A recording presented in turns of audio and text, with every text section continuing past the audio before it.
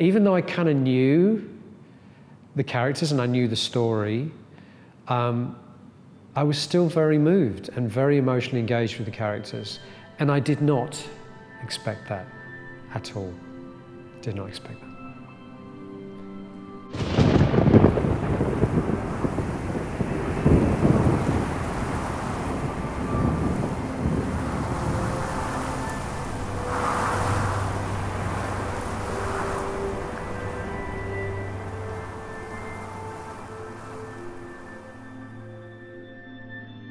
Last Day of June is a game about love and loss. It tells the story of this guy named Carl who loses his wife in a car crash, and it revolves around the concept of loss and regret. So we're actually following Carl through the journey, through this personal journey where he's trying to accept what happened or to move on from what happened to June, to his wife. Initially, we play as Carl, but we also get to play as June, and we also get to play as all the other characters that actually unknowingly had a role in causing the crash.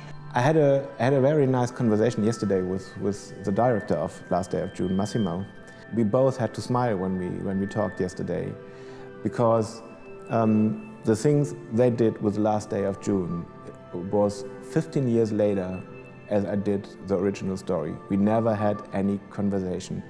But the visuals they have chosen and many small but very beautiful details are so close together to touch the people that we really agreed that there seems to be some kind of a common spirit about the story. The transition from Drive Home to Last Day of June is being a very personal one, I guess, still vibrating very much with the same frequencies of Drive Home. So it's like, in a sort of like magical fashion, all these minds involved in the project were like clicking together in a magical way, even without talking too much to each other. To be so emotionally invested in the character and the quest and the journey is something that I was very pleasantly surprised by. I didn't think computer games could engage you on that level. Massimo, I think, had a pretty kind of strong idea of what he wanted how he wanted the gameplay to be. And it was all about this kind of like emotional journey that you go on, but it's like all backwards and mixed up, and you don't quite know what you're doing. And so that stuck really, that was exactly how the process of the music video went. The transition has been incredibly personal because it also was based on my personal belief that gameplay mechanics in a video game should support as much as we can narrative, meanings, and also emotions, like in this case. We were looking now at some of Hajo's original paintings from 12, 13 years ago. And you can completely see those as the foundation for the computer game. Well, Drive Home was originally Hajo Müller's idea, really, because the story and the characters were created by him. The video and the song came later. It's his story and his characters. Music was always very, very important to me. It was a very, very important part of my life. And unfortunately, I'm not talented enough to be a musician by my own. But I always had the ambition to combine my work with music. The original story had the title The Story of Charles and Lucy.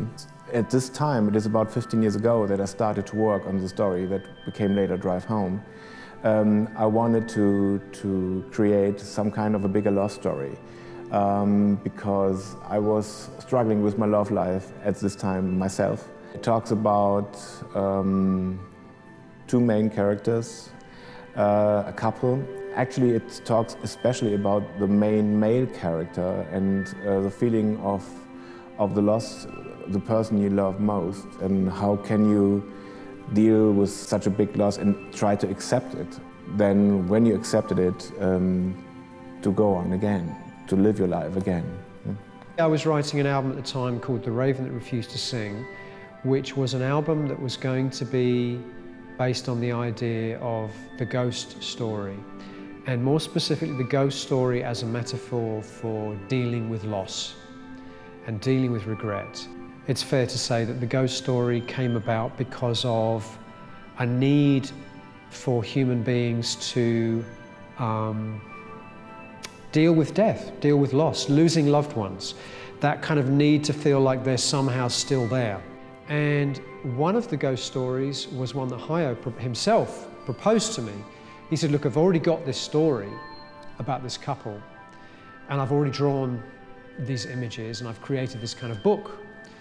And he sent it to me, and it became the inspiration for the song Drive Home. So Jess did, later on, took the characters, took the song, took the sentiment, took the story, and kind of adapted it for her video interpretation. We wanted to make the video kind of do it in like kind of sections and like skipping from the past to the present. And to do that, we, to kind of make it to differentiate the different worlds, we had 2 different styles of animation. So I decided to kind of go along more of like a psychological thriller, but keep Hajo's original kind of artwork as like the framework, I guess. I think it was like an emotional journey to not know exactly what this guy's going through at the start of the video. You actually don't know what's happening until the end, where it all like becomes clear. So it's like a puzzle. I think one of the things sometimes you struggle to find in the world of the arts these days is someone that has a really unique personality, visually or musically. Well, you have to know, I was very deep in the story. I have written the story together with Steven, so actually I thought and couldn't be really surprised, but I was really blown away when I seen the results. I think this is a big compliment for the makers of Color, The Last Day of June, and the characters of Color in June, because it also talks about a great sensitivity of all the makers of this video game. And I think that idea that the game is just as much a piece of art as those paintings and the video and the song is part of what was so surprising to me, you know. It's almost like I've been living in a sort of on a desert island for the last 30 years, and I've been unaware of the elevation of the computer game to the same level as music and cinema and poetry and painting, as a really legitimate art form.